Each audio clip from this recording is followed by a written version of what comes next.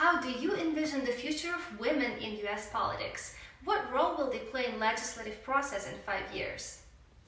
Oh gosh. Okay. So yes. This is a concern, and the political landscape becomes one-sided. We've got a lot to be very concerned about. We recently experienced this here in the United States. It's more of one party than a shared views, and I think that while there's a lot of hurrah on the side of those with a political view that are now the majority, it's there is some downsides to that too, because again, that mind think can be disruptive and not achieve ends. So I think that the future of women in US politics, especially, offers a truly meaningful agenda. And I think we need to stay the course on that to find a balance between all sides of the divides. And there are very clear divides that we can identify. But to be careful about terminology within those divides, terms like whiteism or elitism or privilege or the has and the have nots, capitalism, socialism, these terms have gotten bad connotations because largely of a group think, a majority think, with the two thumbs up or the likes in social media. But we're not having a discussion about what this really means and what we can learn from these particular topics, which I think is missing. So I think there's a great opportunity to for women to apply an innate skill of our nurturing to this, rather than putting a Band-Aid on the elephant in the room. We need to strip the Band-Aid off and take a look at the sore and heal. And I think that women have, again, that natural tendency to nurture. I think that rather than trying to be like men, we need to be like women and to be the warriors and the goddesses and the transhumanists and the purveyors of wisdom that we can be. And wow, what a great time to be able to do that.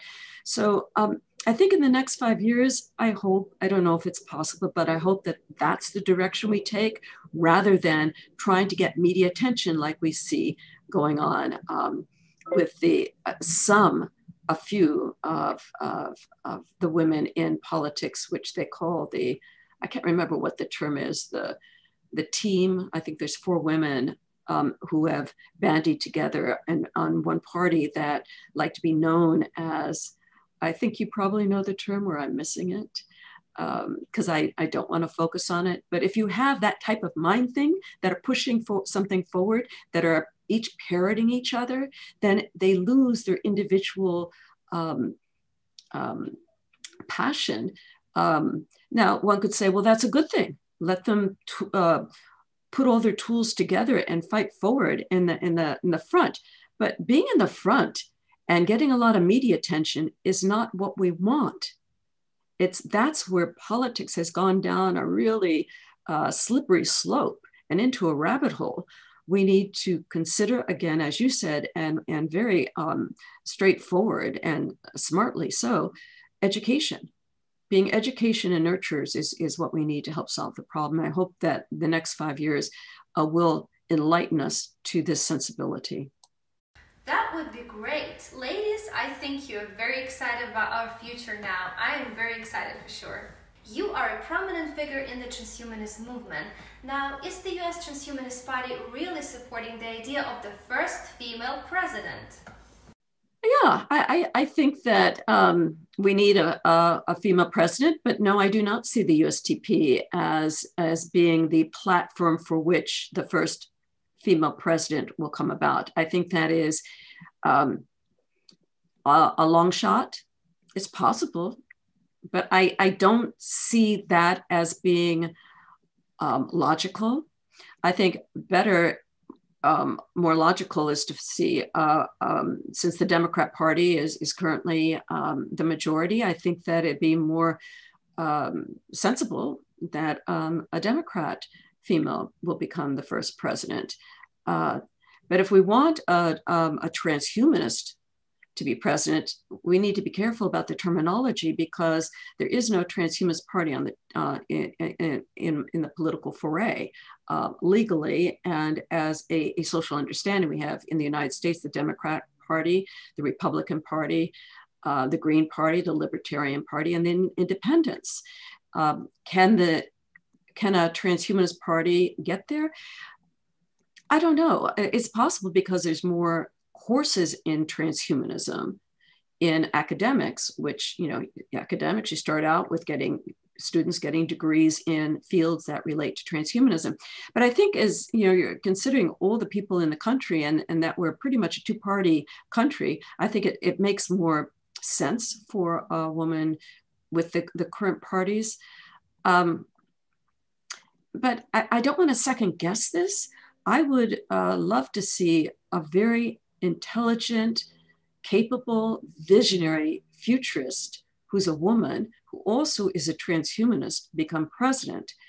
But perhaps that's not as important as having the policies, legislations, the laws that support a transhumanist agenda. And getting that legislation across doesn't necessarily come from a president. It comes from policymaking and social understanding where people want it. The grassroots system works really well. When people stand up and rise for a cause, it's usually seen. We see that with Black Lives Matter. And finally, thank goodness, the world is alerted to this inequity in race. But it didn't start in the United States. If you take a look at the history of the discrimination against Africans, it stems back far before even America was founded, far before Europe started doing trade. It started even in Africa. And slavery was not just Black slaves, women were slaves as well. And since this discussion is about women in politics, we have to look at how women have been slaves, enslaved in different countries throughout the world, and not slaves. I don't want to lessen the meaning of slavery because it is a horrific, horrific thing. And we have to change that to a discussion on rights. And women were not given rights. Again, going back to our earlier discussion, women didn't have the right to vote in the United States till over 44 years ago. And looking in certain countries in the world today, women are discarded or walk behind the men. And even in certain religions, women, you know, are secondary to men. So there's a whole area here. I don't think that the USTP, as much as I value it and respect it, will actually have be on the ballot for a woman president. I think that what we might do, the USTP and Humanity Plus and the Institute for Ethics and Emerging Technology, Foresight Institute, Future of Humanity Institute at Oxford, the different groups that think about the future and contemplate scenarios and problem solve for the future. I think it might be better to create a political action committee with objectives and goals to set out to reach and then introduce those into society, into the mainstream, and get our politicians to pay attention. Well, let's hope that the situation will improve and the US Transhumanist Party will support the idea of the first female president more actively in the future. As for the female presidency, do you support the idea of the first female pope? Do you think women can actually change Vatican history and ascend the throne? Perhaps. Frankly, I don't know why the pope is always male, other than the Catholic Church is male dominated. So it makes sense. There's a reason to that.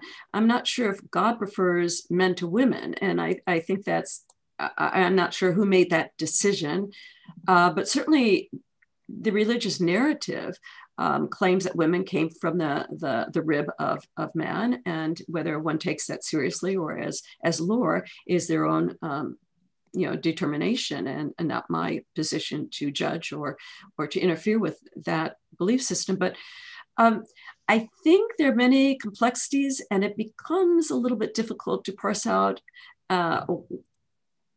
find a thread of logic without leading down that rabbit hole that we don't want to go through. But if a woman were to be Pope, and I think that's plausible, um, I think that change would probably come about. And I would hope that that change not be politicized. I would hope that that change be about that nurturing, that skill, that talent that women have innately, and to let that blossom and flourish. I'm not sure, frankly, if women are better than men, more intelligent or wiser than men, because intelligence is largely based on our genetic makeup, or genetic lottery, or genetic legacy, rather than genetic liberty, which I advocate for. And wisdom certainly comes from life experience. So I think that whether it's male or female, as Pope, that we'd want someone who has wisdom and intelligence and can apply it aptly to that role, which is a leading role in the world. Certainly the Pope is one of the key authority figures in the world. Right, after all, God may be a woman, so ladies, remember, the throne is yet to be captured. Tasha, this was more than an interview. You have described an exciting future of women in US politics. Thank you so much. You were watching Women Futures. Click the like button if you enjoyed the episode and subscribe to the Futurist blog. Stay tuned, girls. We make the future.